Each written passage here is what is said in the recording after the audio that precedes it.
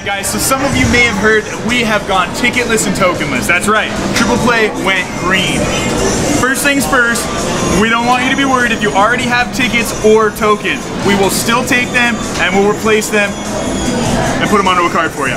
Alright, so our whole system is now run off of our card. So maybe you already have a card or you need to get a new card. First things, if you have a old card, you can swipe it on there and check to see, like right here, I have $4 in value and 11 tickets on here. So that tells me that.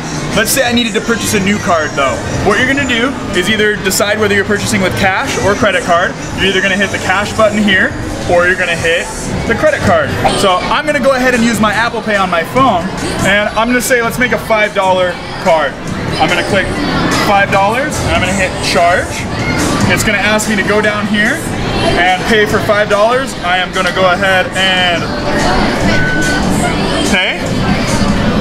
And it's gonna ask me a question. Do I wanna recharge my old card, which I could take my old card and swipe here if I wanted to, or I can click a new card. A lot of you guys are gonna be getting a new card. So let's press new card. It's gonna go ahead and tell me that one card is being dispensed at $5, and it's gonna come right out here. I click finish, and there's my card. One of the most important things I can urge you guys to do is register your card. You can do that by swiping it on any of our kiosks, clicking the register card button, and entering your first and last name.